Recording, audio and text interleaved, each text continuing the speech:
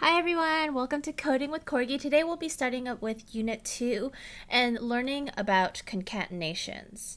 So here I've got a new Unit 2 note packets, and I just want you to know that you can add integers, you can add doubles together, but you can also add strings together. And so there's a bunch of things you can do with this add sign. You've got a little bit of that sense with Unit 1.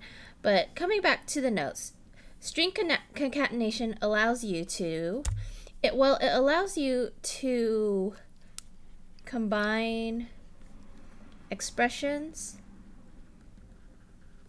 and or strings together.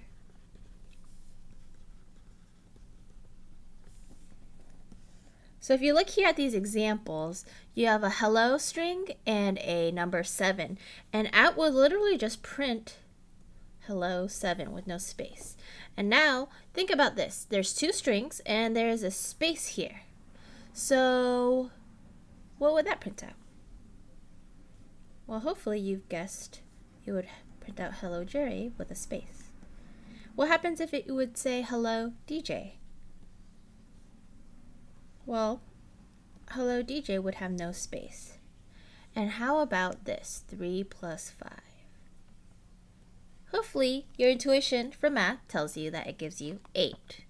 Now, the thing about this is because these are two integers, they will combine together. So I want you to go ahead and try using your main method to print out a bunch of different things. What happens when you do 8.0 plus 7?